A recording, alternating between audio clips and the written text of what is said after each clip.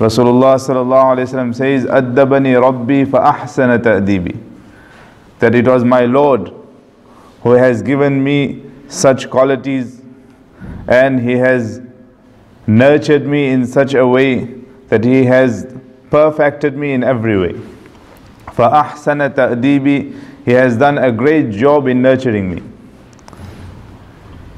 One of the names of the Prophet ﷺ, we say An-Nabiyyul Ummi. We translate it as the unlettered Prophet. Just this morning I was speaking to the brothers, I said this translation is wrong. Unlettered doesn't give the meaning of Ummi. Ummi means that someone who did not learn from a human, but he learned from a divine source. He is above us. That is why Ummi is used in the praise of the Prophet ﷺ. If we do not use unlettered in the praise of someone, if we say this guy is unlettered, he only went till grade 4. I went to grade 4 in school, after I didn't go.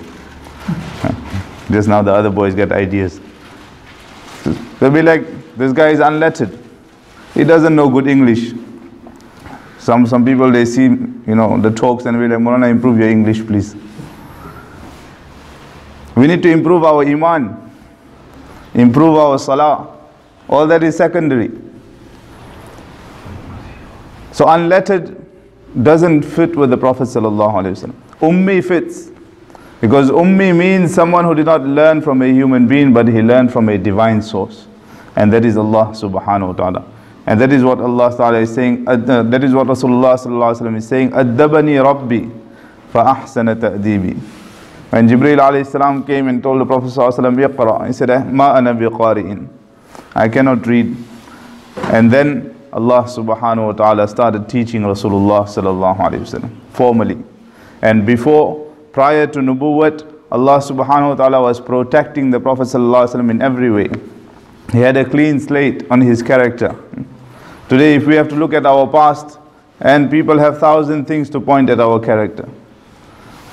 But no one had anything to point at the character of the Prophet ﷺ, whether he was a young boy, whether he was a teenager, whether he was a businessman, whether he was a husband, whether he was a leader, whether he was someone who kept people's trust, amana, respect, honor, dignity. In every way, no one could point a finger at Muhammad. They said, Muhammad, he is the most praiseworthy in our community.